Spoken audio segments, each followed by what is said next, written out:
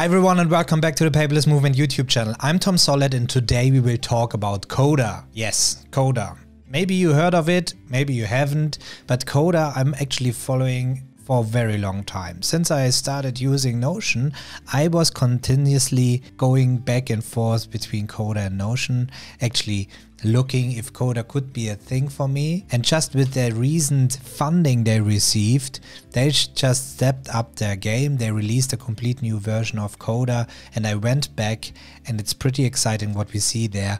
And I think without further ado, let's dive into this.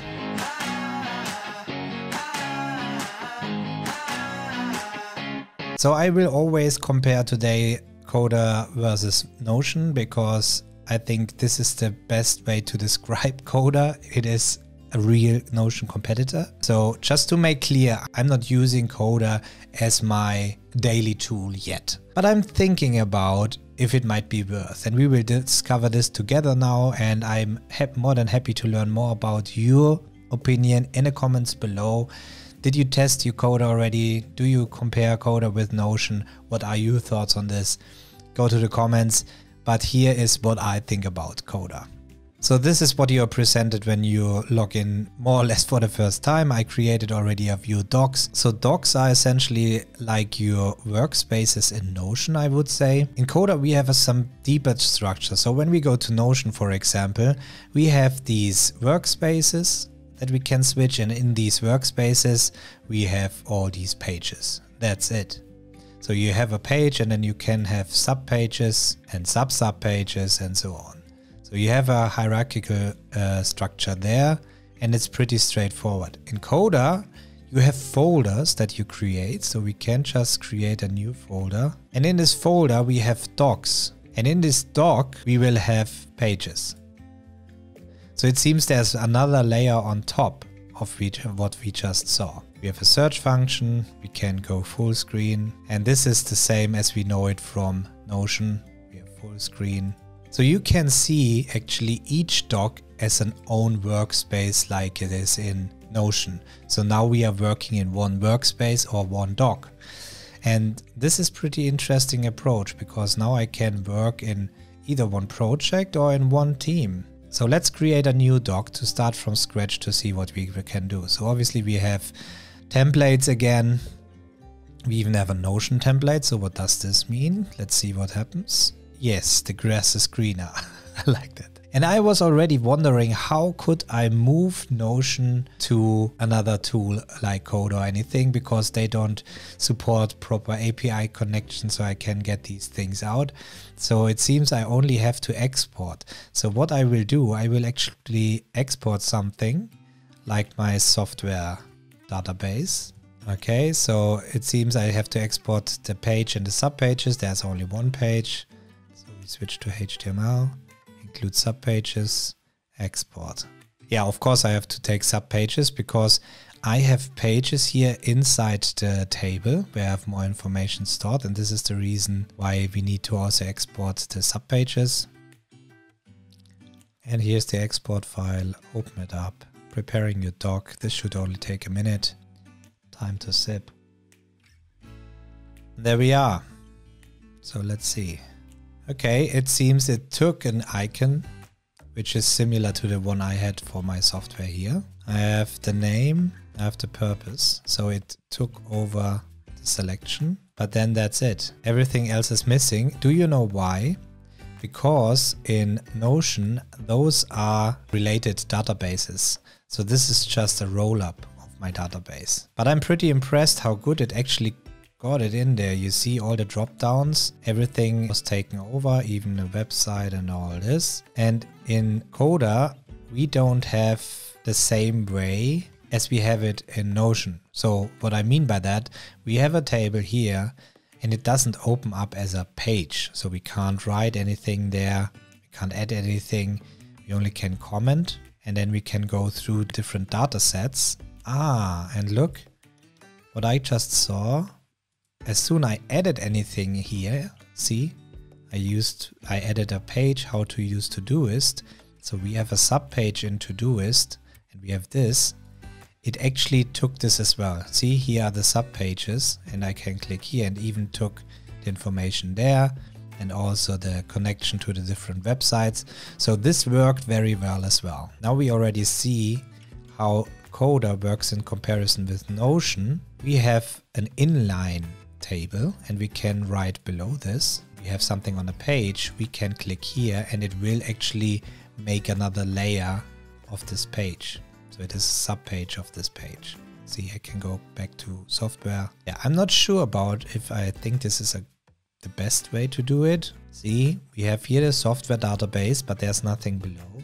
So this is much more clearer to me that this is now the database and I can open up this as a page and I can keep writing below this. So this is already a difference. Here we have actually proper sub pages below the software, which makes a difference. So what I want to say with this, we have here, for example, 48 softwares. So if I would add to every page some information, it would just list it up here as well. But what about if I want to actually add a new page there and then I will drag it here? See, it is just another page, which is not inside the table here, but only but in the list of those pages.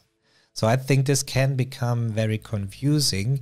I would keep this as a simple database and don't change anything, and all the pages coming up below would then only be content of this database, if this makes any sense. So let's just go back to our doc. Okay, so it created the doc software. And now let's create, see, and that's what I like in Coda actually. It picks already an icon that fits what I have written there. So let me just see, when I take space, I get the space shuttle and other recommendations related to this. So it is a tiny thing, but this is something I really like to see. When I start writing, you see I have blocks here. I can make the command thing. This is something you're used to from Notion. Let's pick this one, template, simple meeting notes. Now I have they added a table. Yeah, so I can do this obviously in Notion as well with the templates. And what we have here, we also have blocks. Okay, so this means when I grab this, I can move it around as you are used to in Notion as well. So very Notion similar. I saw another template here, like the voting table.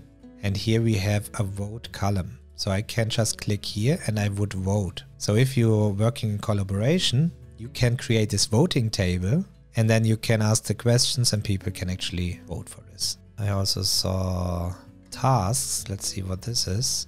Okay, that's a simple task table that we can build in Notion as well. So there's no big difference. We have the task name. And I think here we have the same problem as we have in Notion, that we need to build up a projects database and a task database and then connect these with each other. And this is actually the reason why I'm using ClickUp and Todoist for task management. I don't think Coda will be a solution as an all-in-one solution. I wouldn't work in here for my tasks, but at least we have something like this as well. So obviously we have checklist talking about tasks. So nothing special there. So why should I use Coda instead of Notion? Most what I have seen so far is available in Notion as well. So there's no reason now to switch. But we need to dig a bit deeper, I think. Let's click Explore. And here we have packs and import. And there we have a lot of things that we can do. For example, connecting to Zapier. If you don't know, Zapier is an automation tool that allows you to connect different applications with each other. And this is also the reason why people are eagerly waiting for the Notion API in order to connect it with other tools. It makes it much easier. There are some workaround solutions for Notion, so if you don't want to miss out on these, I will cover this on my YouTube channel as well. Make sure to subscribe to this channel. But now let's have a look what Coda actually offers to integrate. So you usually can go to Zapier and search for the tool that you want to integrate with other tools. We could now say we want to integrate this with, for example, Todoist. And now I see exactly what I could do. So I can select a trigger. So for example, I have a new row in Coda and this would trigger, create a task in Todoist. That's it. And here we see what we can actually do. There's not something like if you assign somebody specific to some task or anything like this, it should trigger something else.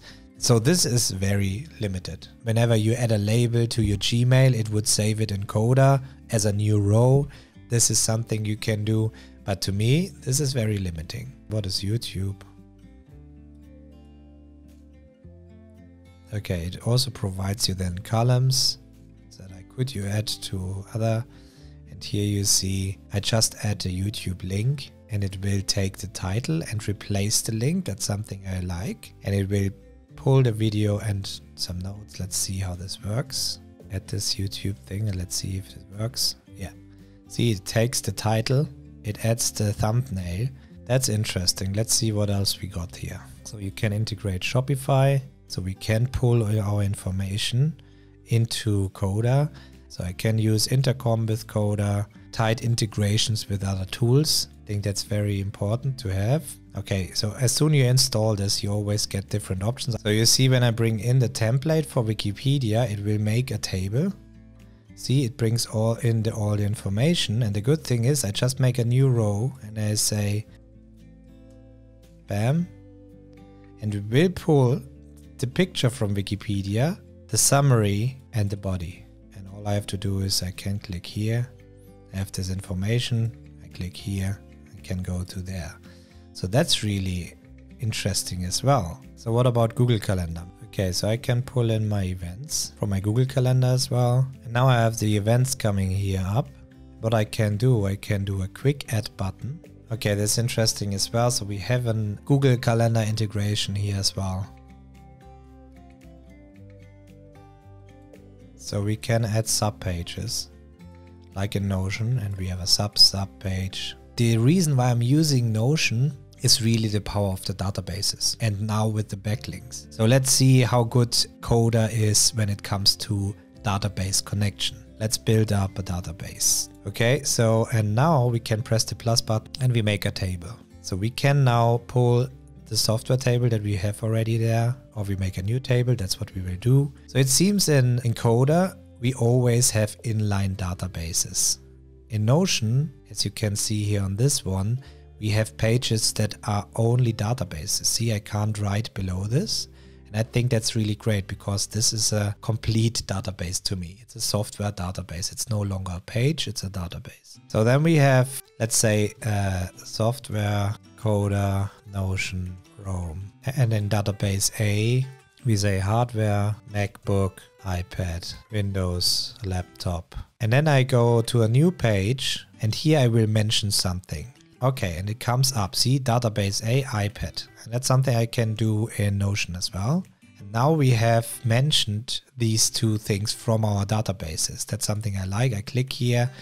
And it just pulls up the information of this data in the database. And that's really interesting approach because and I start typing like Notion, database hardware, okay, bam.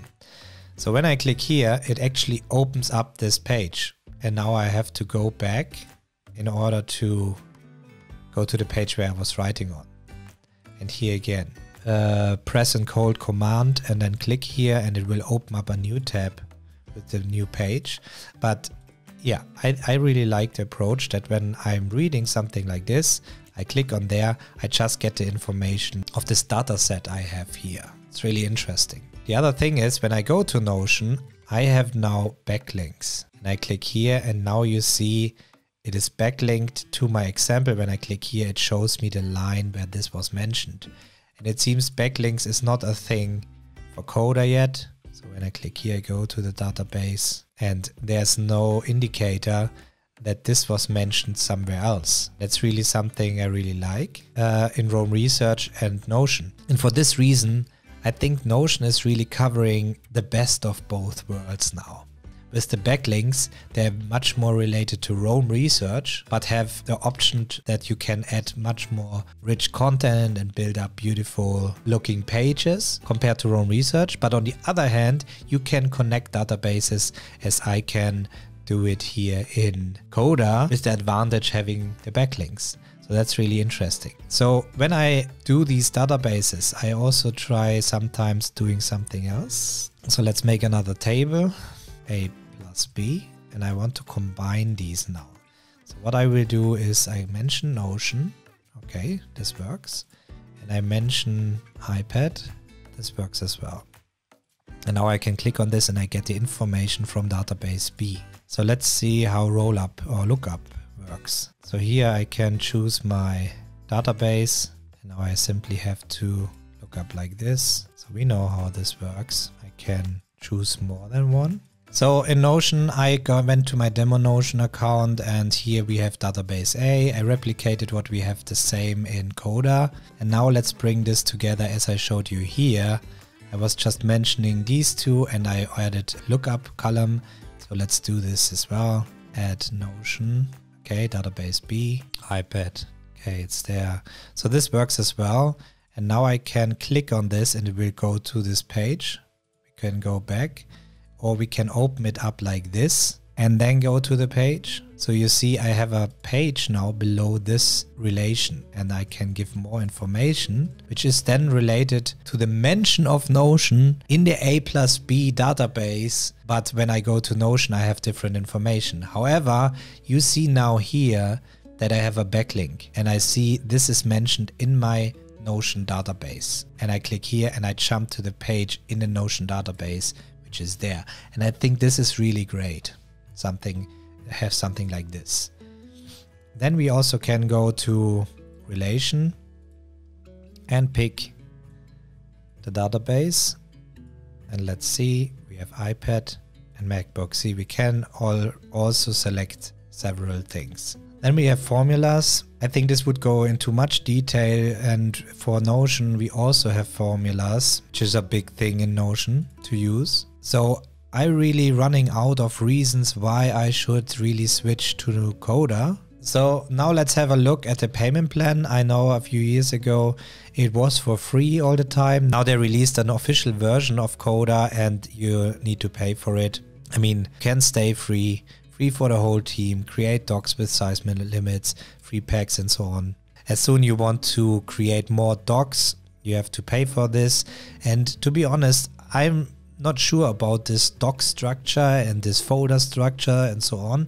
It seems a bit confusing, and to me Notion is a lot more straightforward when it comes to this, I think. And it also becomes pretty expensive, so I'm also thinking about if it is worth price-wise to switch to Coda. I don't think yet. You have to start paying in order to get these packs, in order to cross doc tables, so you can actually synchronize tables between different docs, which is essentially Workspaces in Notion. Again, also with the 30 days version history. And for private folders, it starts with $36 per month per doc maker. So just in order to get private folders. I think Notion is much cheaper when it comes to this. I can do everything here already private, only for myself. So looking at Coda and Notion, it's really interesting how similar Coda is to Notion. If I missed anything and you know more about Coda, please go into the comments below and let us know. I'm eager to learn more about Coda. I know that they are now really pushing hard to bring up new features and so on. Really looking forward to see how Coda evolves. For now, I will stay in Notion for the reasons that I mentioned during the video, which is having the backlinks when I mention anything, but also the advantage of connecting databases. It seems they really have the best of what I need when it comes to knowledge management. If you want to learn more about knowledge management and how to build up your productivity system end to end, I recommend to you to go to my website and look for the Inner Circle membership. There you will learn about the ICOR framework, which stands for Input, Control, Output, Refine. And those are the different parts of your productivity system. You will learn what tools work best with each other and how you can boost your efficiency in your system in no time. If you don't want to miss any updates from Coda and Notion and other productivity tools, make sure you subscribe to this channel, and I'll catch you up next time.